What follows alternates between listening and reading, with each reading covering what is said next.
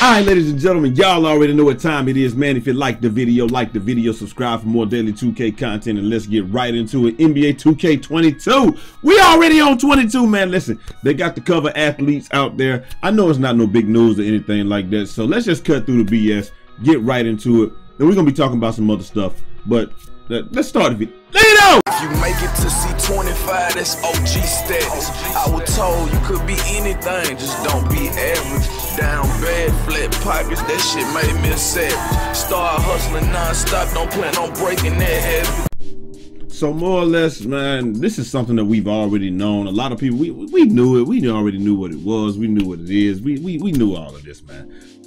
A lot of the cover athlete stuff, we're talking about it, we're acting like it's new, all that good stuff. Like, I don't know, like some of this stuff that gets out here is just way ahead of what 2K wants, or maybe 2K leaks it itself.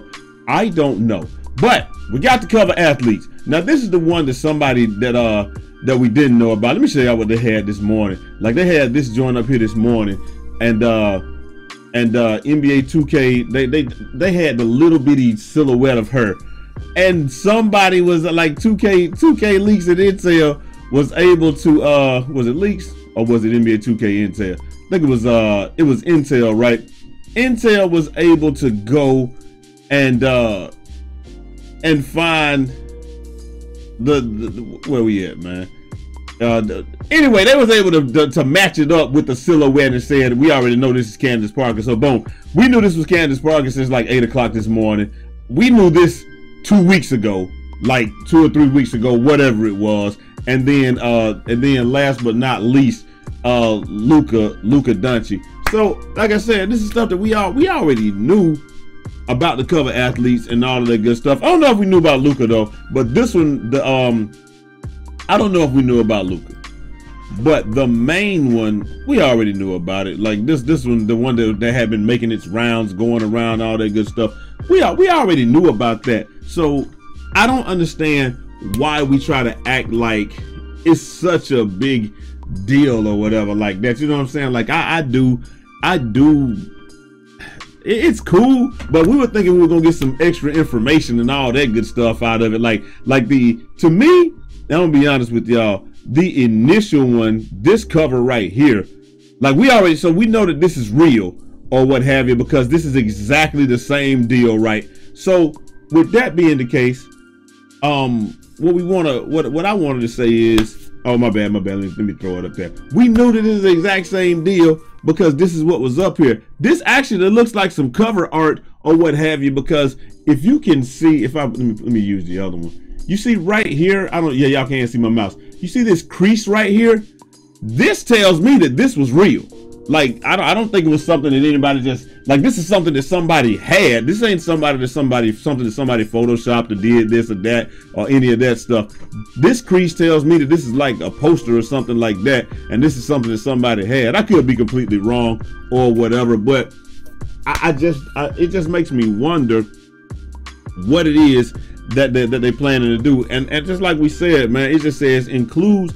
My biggest thing with this whole thing is that it says it includes the game, you know, for all of the systems. So it says it includes the game for 2K22 for both console generations, bonus content, and all of that. Now, I was hoping that we would be getting some extra information, like we'll actually get the box and the cover art and all that good stuff, but we didn't get that this time. So this time, the only thing we can do is just speculate, and it says available September 10th, all that good stuff. So we know it's going to be an early release. But the fact that it says PS4, PS5, Xbox Series X, Xbox Series X, and Xbox One, and it's got them all on the same line, man, I don't know. Like I said, I'm thinking that they're just going to make one game. And it's not going to be 2 games again. I think it's just going to be 1 game, and they're just going to make it cross-generation. And just like I told TMizzzle, they should make the tagline be anybody, anytime, anywhere. Just like the old Florida State days, just like Pat Hill at Fresno State, both of those FSUs, they should make it, that should be the tagline, and that's where they should be going with it. Anybody, anytime, anywhere. And just run with it from there, because it's just like crossplay is the future of gaming, period. We don't have to have a computer. We don't want to play with PC people because there's enough cheating going on the actual system, on the actual systems itself. Everybody using Zen, everybody doing this, everybody doing that. So we don't want to use that anyway. I don't care about none of that. We know that we can play. We don't have to have a PC in it and just have it just like this. And the fact that they have it like this, shoot, who even knows what they're gonna get on PC? They might get something else. But the whole point is, I feel like that's what they should do.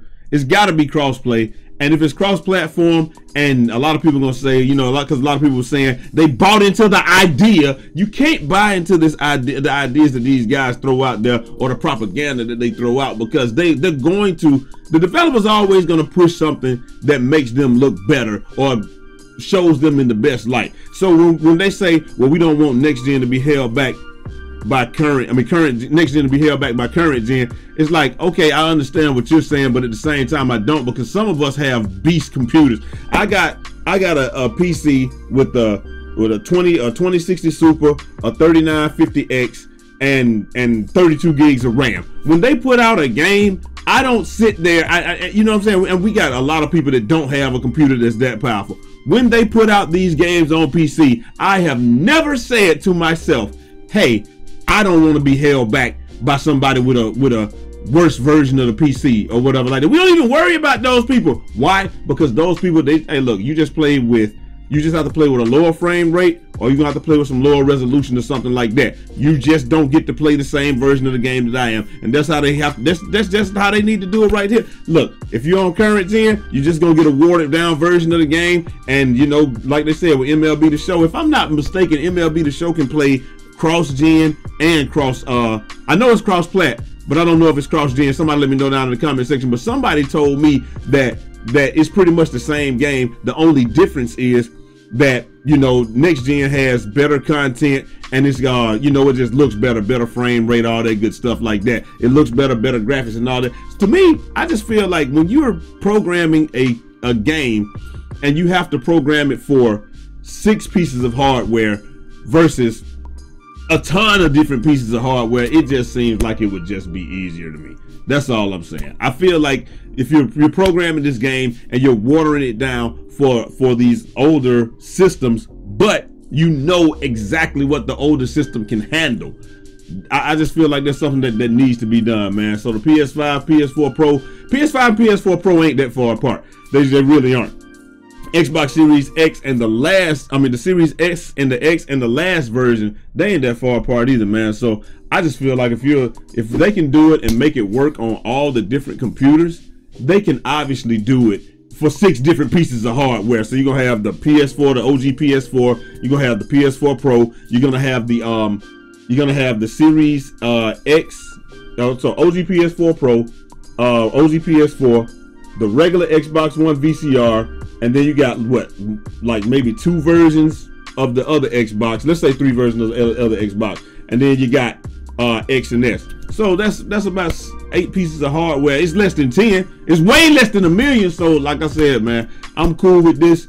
I didn't even talk about the cover art much. That was just a piece to suck people in. But like I said, it needs to be anybody, anytime, anywhere. That's how they need to market it. And they need to hire me for the marketing team, man, because I'm telling you, man, I'm so raw at this stuff. I know it is what it is. Anyway, man, let me get up out of here. Hope you guys enjoyed the video, and I'm gonna holler at y'all next time. Till next time, it's your boy Eazy, aka Fresh from the Barbershop, BK the People's Channel. Oh, and shout out to my guy that I saw on my site the other day. He came up to me, he was like, yo, Eazy, I'm subscribed to you. I was out there in the field working, and my boy said he know he had to say what's happening, so I'm saying what's happening back to you. And I'm gonna holler at y'all next time, man. Godspeed.